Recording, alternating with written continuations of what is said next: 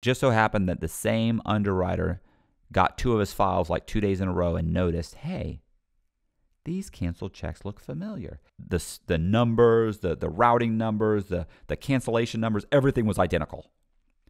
I mean, that's obviously that's a problem.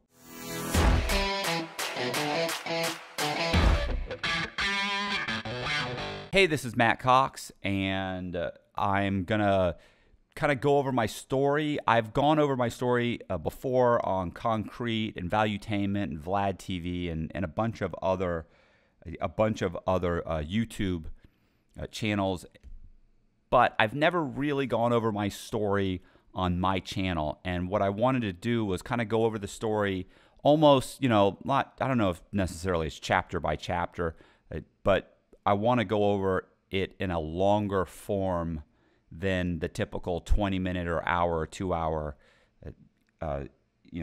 format. I wanted to go through it, kind of take my time and go through the story. And so, basically, if you don't know anything about me, I was on the run for I was a mortgage broker. I started committing mortgage fraud. I ran a bunch of different real estate related scams and credit card scams, and ultimately I ended up going on the run. And I was on the Secret Service's most wanted list. I was on the FBI's most wanted list, and I was on the run for 3 years, and eventually I got caught and I went to prison. So that's essentially kind of this story and how those events unfolded. So I think I'll start by saying, that I was raised in Tampa, Florida, and I was actually raised in Temple Terrace, which is a separate city, but so it's kind of like almost like a suburb / city of Tampa.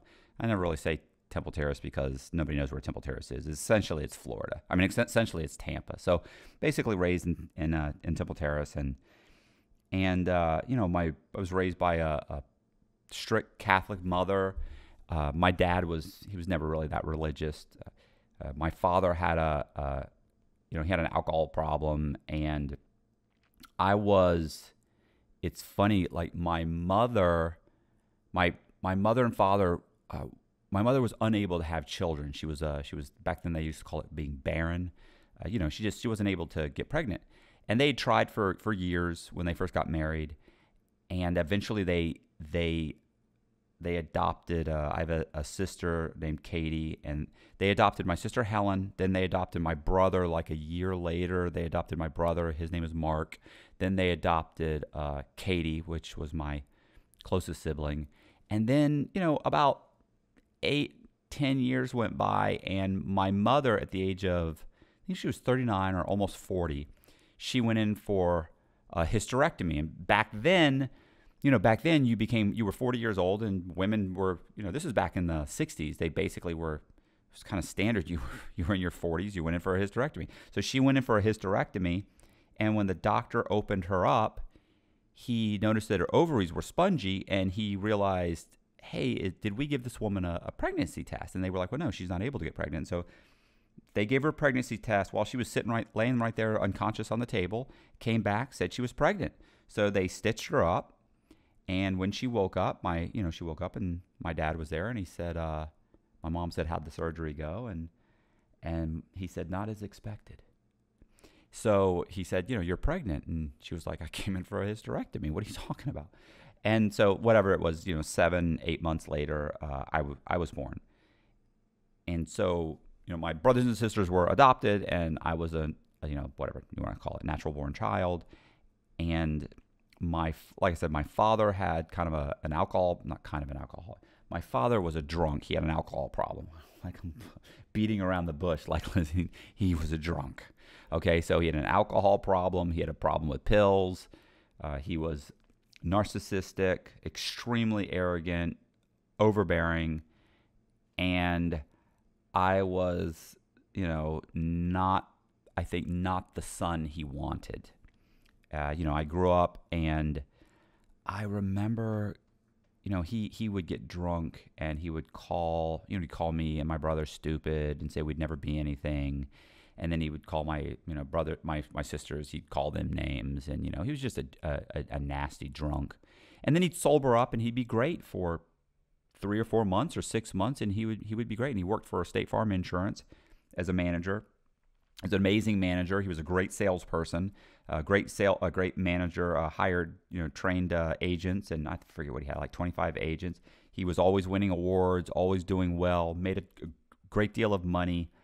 And I think watching him, he did so well that even when State Farm realized that he had a major drinking problem, they would send him to rehabs.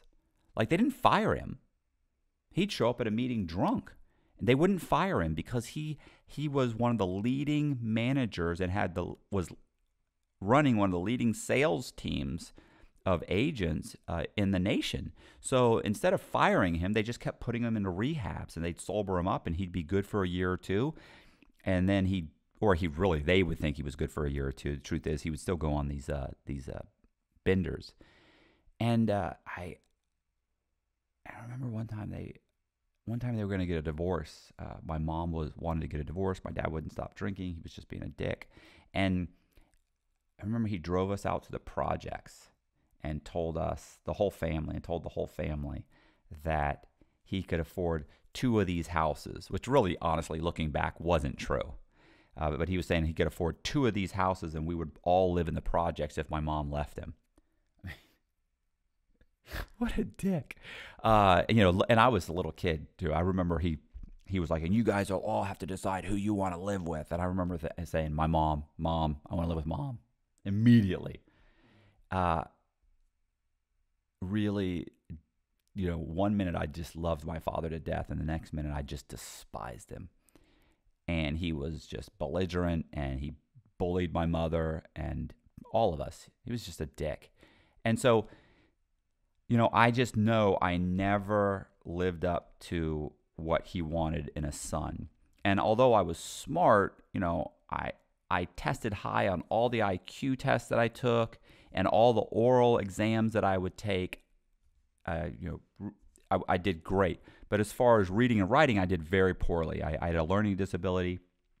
They ended up putting me into a couple different schools for kids with learning disabilities. And I still just didn't do very well.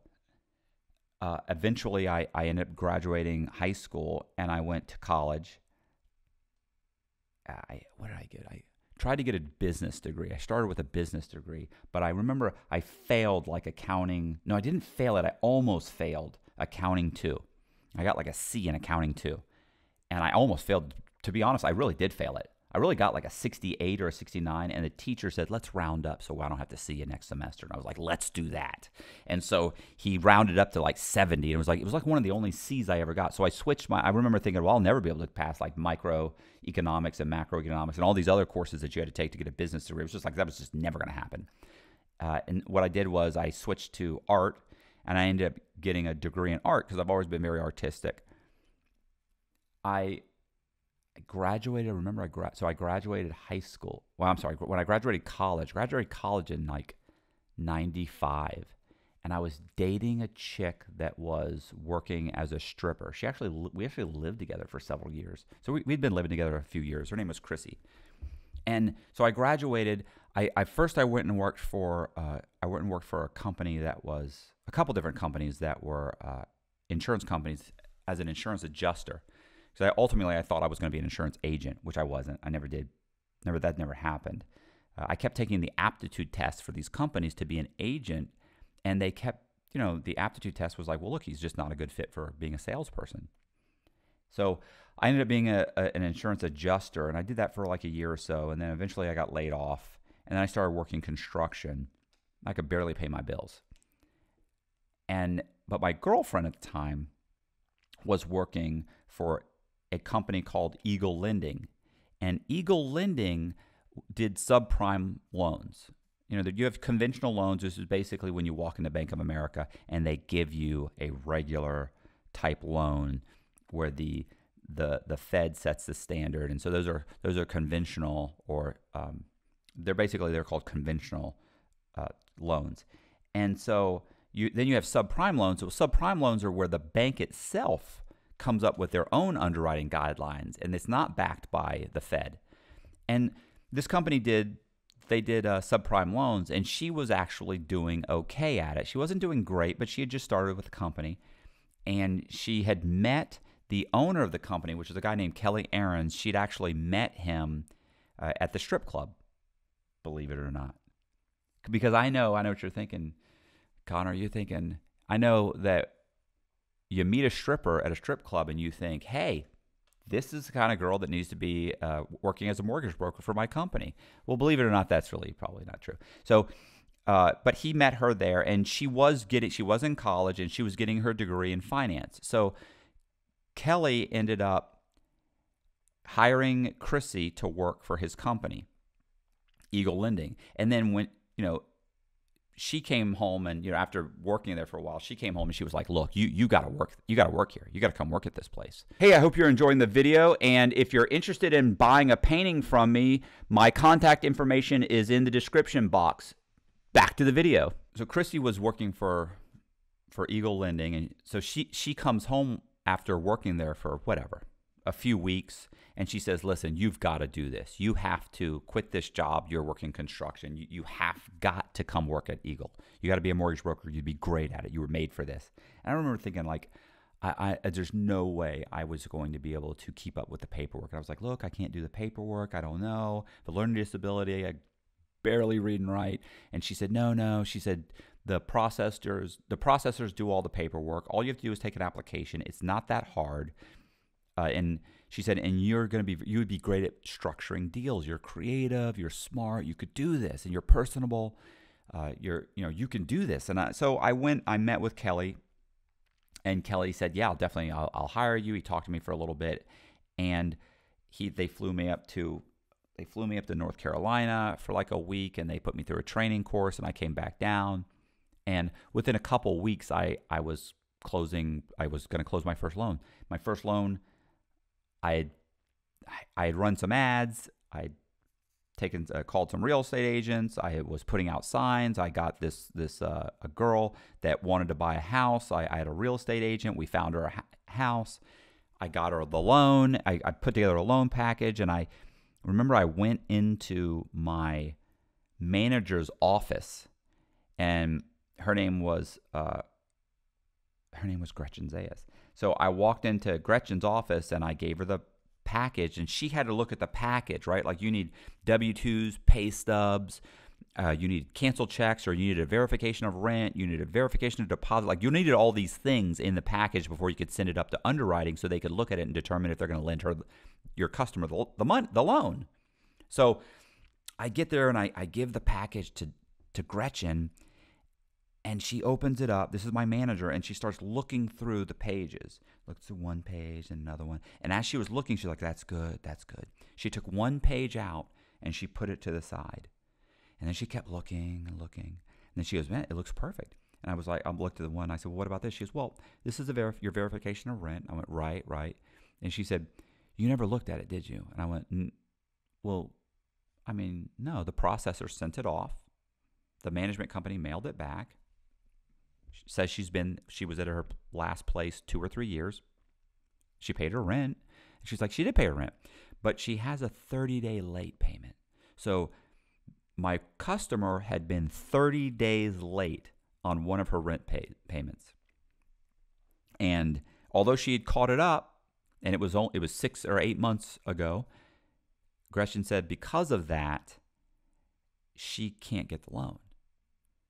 And I was like, oh my God. And I remember too, listen, I'd been working there. So hadn't really worked in 3 weeks. Like, I'd been working, but they're not paying you. You don't get paid unless you close something. So I'd gone almost 3 weeks to a month without getting paid for anything. And by the time this loan, if it did close, I was going to be a month. It would have been a month since I'd been paid. So I'm behind on everything. Like, I banked everything on doing well at this company.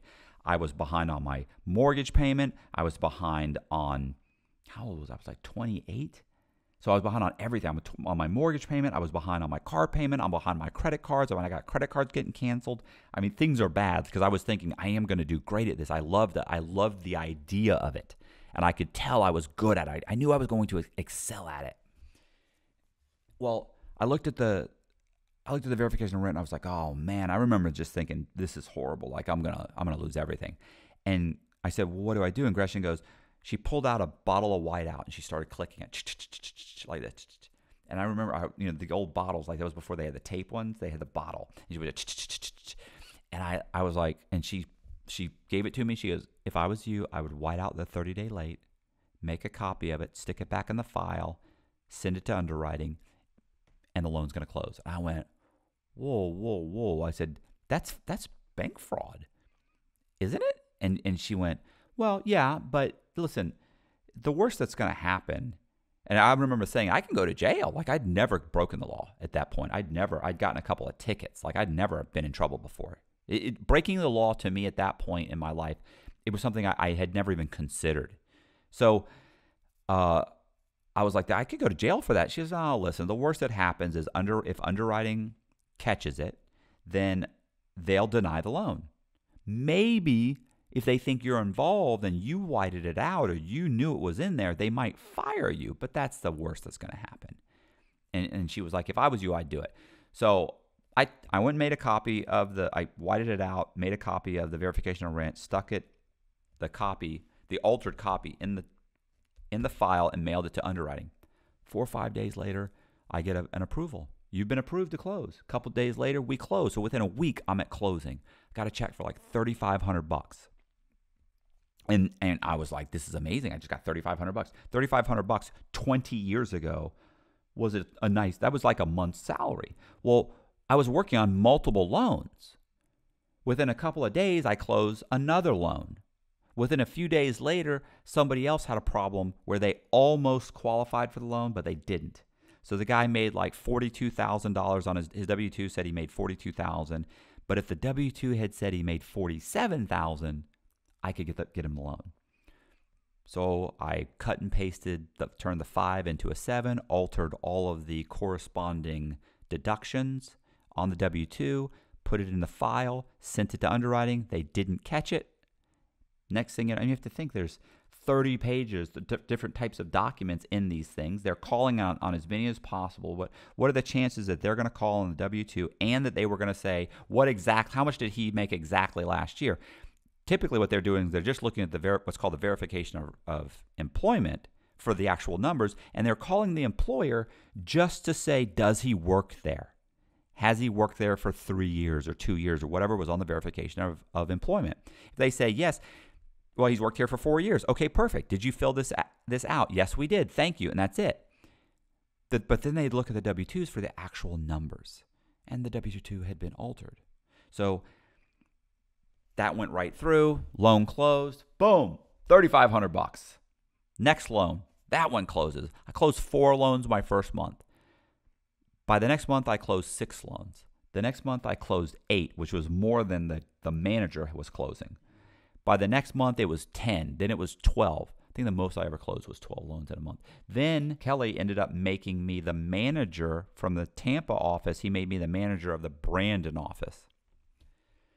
You know, I never mentioned this in the book that I wrote, but what actually happened was by this point, Kelly was sleeping with the girl that I was dating, the girl that I was living with at the time.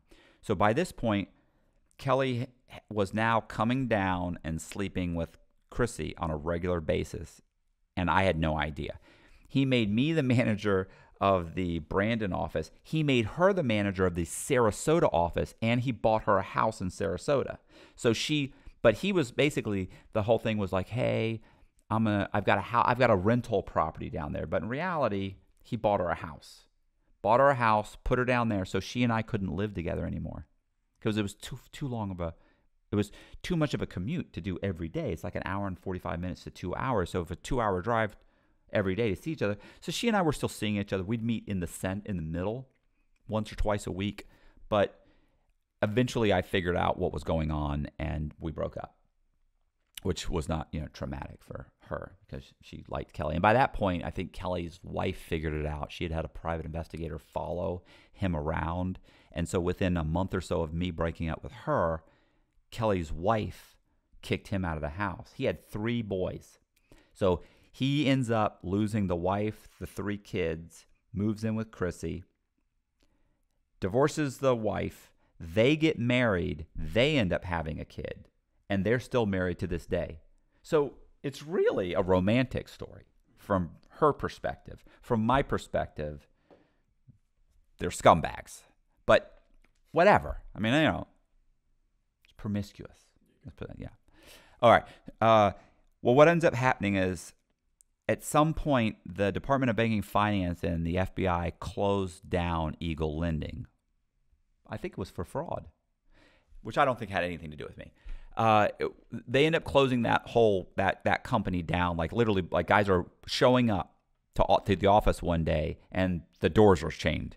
And what had happened with them, the biggest problem was that they had lost a credit line. They had several credit lines and from banks, and these banks and lenders had closed down the credit lines because of fraud and because loans weren't performing. So they closed them down. Department of Banking and Finance came in. They eventually shut them down. By that point, I had moved to another office, another lender, well, actually another mortgage broker, and I very quickly, it was only there like a month or two, and then I started my own company, and my company was called Consortium Financial Services. And I hired about a dozen guys to work there, brokers, like it was actually half and half, about half women, half men. And, and listen, and we were committing fraud right away. Right away, we're all committing fraud. It was so overwhelmingly blatant, the fraud that I was. It wasn't blatant like it was blatantly obvious. It was just so. It wasn't like a W-2 or a pay stub. They weren't slight alterations anymore. By this point, I was doing things like. By this point, like I was like making my own banks. So I was making online banks where you could go online and it looked like a bank. And I had multiple cell phones. I remember you would walk in my office and I had like a bank, I had like 6 or 7, I had like a whole row of cell phones. So I got like 6 cell phones with little tags on them on who they were for and what company they were for. I was opening up different corporations so that I could verify people's employment. I would list like the corporation in the business directory. One of the things I would do is I would make fake bank statements. And so I'd make the fake online banks, and I'd make fake corresponding bank statements. I would also make bank statements for other, let's say if I had a borrower that was with Bank of America, but they didn't have their down payment in the bank for 90 days, which you need to have it 60 to 90 days. What I would do is I had blank card stock for Bank of America in color, trim down the whole thing. So I could take your bank statements and I could retype your bank statements and put down that you did have enough money to close. So let's say a lot of times, like you're going to buy a house and maybe the seller was going to give you your down payment because you didn't have your down payment. So the seller's going to give the down payment. And this makes sense if you're buying, let's say, for the sake of argument, a $200,000 house and you need to put down $10,000. You don't have $10,000. If the seller only wants $190,000, he's willing to bring your $10,000 to closing because he just wants to get $190,000 and you don't have your down payment. So he'll bring it because he's just going to get the money right back.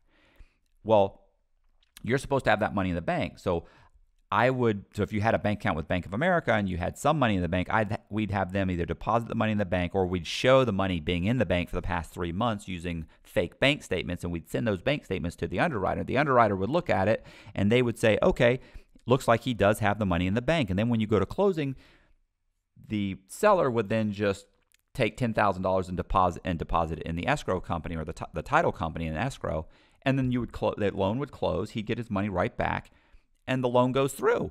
Hey, sorry for interrupting the video, but I want to let you guys know that if you join my Patreon at the top tier, every single month you get a different painting, and the contact information for my Patreon page is in the description. Back to the video.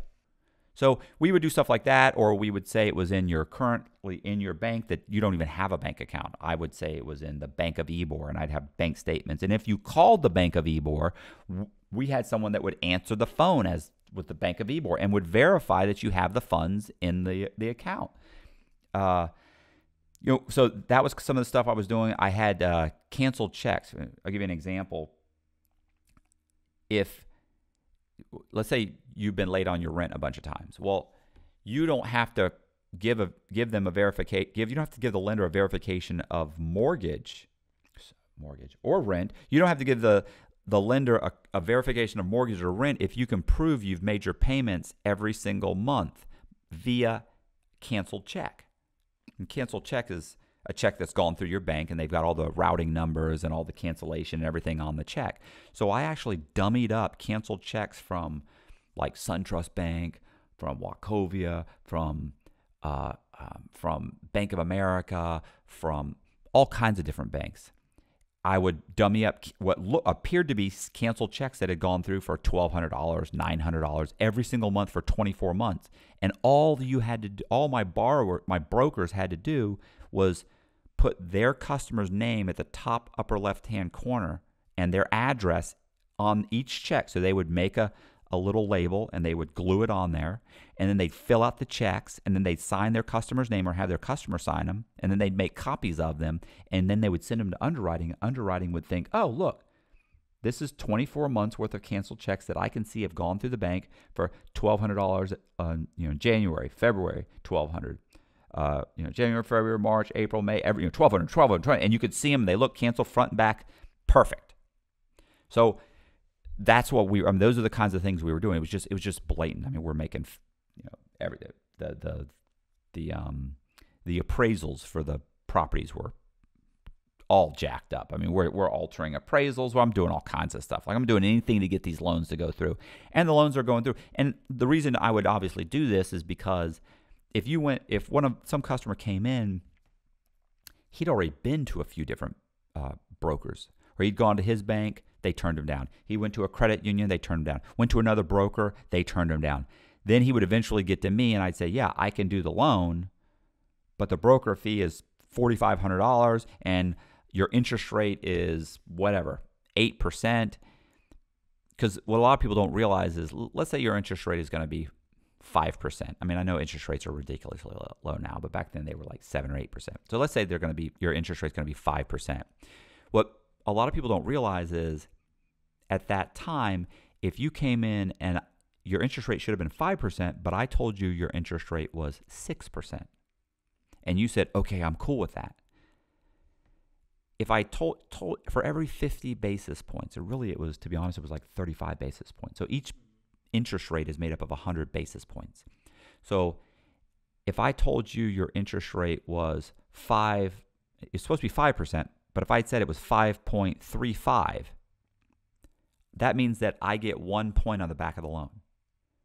So if the loan's $100,000 and I tell you your interest rate is 5.35 and you say, okay, no problem, I get $1,000 back because your loan is $100,000. If it's $200,000, I would get $2,000 back. I get 2 points, or 1 point. 1 point on a $200,000 loan is $2,000. So you would come in, people would come in, I'd say, yeah, your interest rate's 6%. And they would say, 6%, man, should be 5%. Everybody else is doing 5%, but everybody else turned you down. I can do it at 6%. So I'm charging you $4,500 as a broker fee, and I'm charging you 3 points. So it's 5, not 5. At 5, let's say you're borrowing $100,000, it would be if you're borrowing a $100,000 loan, and I tell you your interest is 5%, I get nothing on the back. If I tell you it's 5.35, I get 1 point. If I tell you it's 5.7, it's 2 points. If I tell you it's 6.05, which is 3 points, I get 3 points on the back of your loan, which means I get an extra $3,000. So I'm charging you $4,500 up front plus 3 points, plus I get 3 points on the back of the loan. Your interest rate is higher, but you have nowhere you can go. I'm able to get the loan through because I'm creating canceled checks. I'm saying you have your money in the bank. I'm altering your W-2s and pay stubs. So I'm doing everything I can to get these loans through. And we would get caught all the time. Listen, we got caught one time where I had done owner occupancy fraud for this person. There was a woman, a guy I knew, a sheriff's deputy. Actually, he comes up again. So there's a sheriff's deputy. No, wait. This was a real estate agent. So if let's say I want to buy an investment property. If I want to buy an investment property, say I want to buy a duplex, and I want to buy a duplex, the bank wants me to put down 20%. So if it's a $100,000 duplex, they want me to put down $20,000. Well, if I say I'm owner occupying that duplex, which means I'm going to tell the bank I live in the duplex, I'm going to move in there. Then the bank says, okay, well, we'll lend you 95%. So you only have to put down $5,000 as opposed to 20. We had a real estate agent one time. I want to say she bought 6 or 8 owner-occupied duplexes. Actually, I want to say it was 6. 6 owner-occupied duplexes where she said, I'm living in each one of these duplexes. So obviously, I couldn't send all those to the same lender because the same lender would say, well, there's no way you're occupying 6 duplexes. What I did instead was, well, I didn't even do this. One of the brokers that worked for me, her name is Susan Barca, did this. She closed one of the owner-occupied duplexes with, let's say, Bank of America.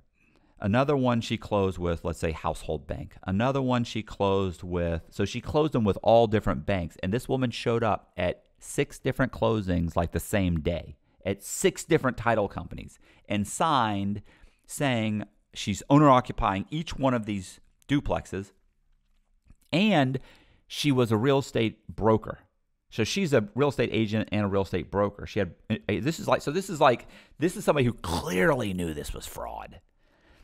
We close, and let's say about 2 months later, I remember Susan came in my office and she said, listen, I've got a lawyer on the phone from, I want to say it was Washington Mutual, or is it Washington Mutual? No, it was Union Planners. She said, I have a lawyer on the phone from Union Planners. And he said he has two duplexes that are both owner-occupied by the same borrower, and we did both loans. I went, what? So what had happened was one of the loans we had closed, let's say, at Oak Street Mortgage. Oak Street Mortgage ended up selling that loan. That they had a credit line that was given to them by Union Planners. So Union Planners ended up with that loan. So Union Planners ended up with 2 of the same owner-occupied properties. And so this lawyer's calling up saying, look, you've committed fraud. You guys did 2 owner-occupied duplexes at that. 2 owner-occupied duplexes with the same borrower using the same information at 2 different title companies. You clearly knew what you were doing. I remember started talking about he's going to call the FBI. He's going to have me arrested. I ended up convincing that guy to let us refinance both of those properties and pay. He also took a short pay, so he took less money. Union Planners took less money than we even owed them, and they paid us a broker fee. So I convinced him to pay us a broker fee and take less money. They took a hit of like $30,000 just to get rid of these loans. Because they don't want. Here's the thing: like he started thinking, I'm going to call the FBI. This and I was like, whoa, you don't want the FBI showing up. The FBI is going to go through your files.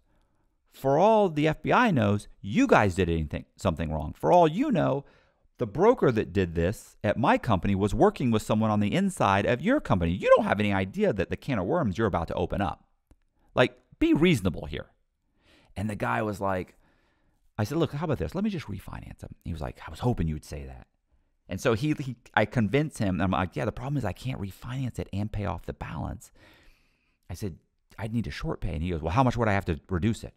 I mean, he's ready to start reducing them. He reduced it, and I was like, the problem is there's closing costs. He didn't realize when I started talking about there's $3,000 or $4,000 of closing. There's like $4,000 in closing costs on both of these loans. He was like, well, that's fine. We'll pay the closing costs. The funny thing is, he didn't realize that those closing costs, a portion of those closing costs included a broker fee. So we got paid a broker fee again. Anyway, that loan, we got caught then. Got caught all the time. Got caught one time. One of my mortgage brokers, I got a phone call from a bank in Chicago called, what was it called? Pinnacle Bank Corp. And I got a phone call from them, from the owner of the bank. And what had happened was one of my mortgage brokers, a guy named Eddie LaFuente, God, he was a problem. He was always getting caught, jammed up, and he wasn't even good for but maybe 3 or 4 loans a month anyway. So he had basically taken the same canceled checks and submitted those canceled checks with all of his loans. So every one of his borrowers had the same Bank of America checks, $1,200, Bank of America. He didn't even try and verify these people. He's just using all fake documents. Sent it to this company. It just so happened that the same underwriter got 2 of his files like 2 days in a row and noticed, hey, these canceled checks look familiar. She then opened up the file he had sent her the day before, and they were identical, except for the signatures and they were filled out a little bit differently. The names of the borrowers were different, but the numbers, the routing numbers, the cancellation numbers, everything was identical. I mean, that's obviously that's a problem. And they then turned around, they pulled all of La Fuente's files and realized that they had like $1 million worth of bad loans from this guy. And then they kept pulling files, and they had sold another $1 million to Household Bank. So I get a call from this guy, Gary, who owned Pinnacle Bank, and he's like, look, we got $2 million in bad loans.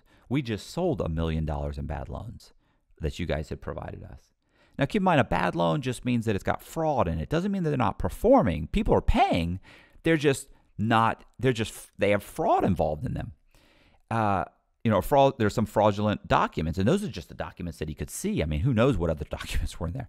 And I remember he said, Matt, listen, we got an issue. You got, one of your brokers did this. And I remember I go, a rogue broker?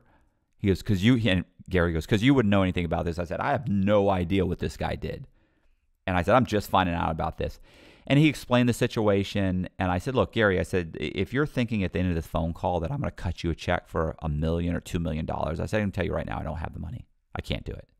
And he said, oh, I get that. I get that. He goes, look, I just want you to give me your word that if any of these loans come back on us, because lenders have what's called a clawback clause, which means if fraud is found in a loan that they provided, then they have to buy that loan back.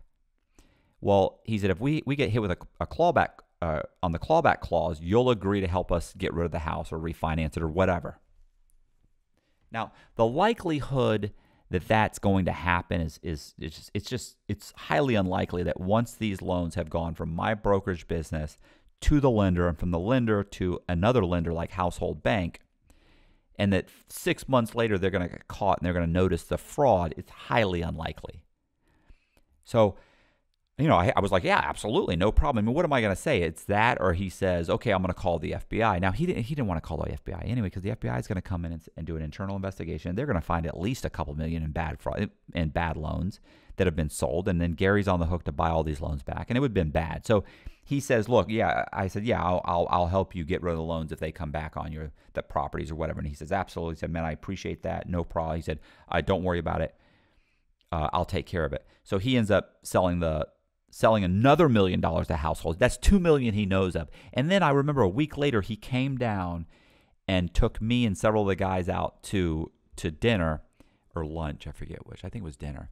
And he actually got a little drunk. And I remember he told me, listen, man, he said, Matt, to be honest, he said, I don't care if all of these, I don't care how much fraud is in these loans. As long as I can get rid of them and they don't come back on me, he goes, I could care less. And so, I mean, that kind of, I think that lets people know, like, that was the environment. That was like, fraud was, not everybody was committing fraud, but it was extremely prevalent, and it was forgivable. Especially the more fraud I was caught with. If the lender caught me and I had a bunch of fraud with them, I had a better chance of convincing them to let me fix it. If they were, and especially if they were going to lose $100,000 or $200,000, they were definitely willing to bend over backwards to let me fix this problem. And that was the environment that I was working in. So I'm going to end it here. So check out the next video, and in the next video, I'm going to basically explain how I end up getting in trouble. The first time I get in trouble and I really get jammed up, and it's a great story. And if you like the video, do me a favor and subscribe to the channel. Hit the like button, hit the bell so you get notified when I put out the next video. Also, leave a comment in the comment section to let me know if you like this series and like me explaining the whole thing of how I ended up getting involved in fraud and ended up going on the run and the whole thing, and how I ended up on YouTube running a YouTube channel. So I appreciate it, and I will see you later.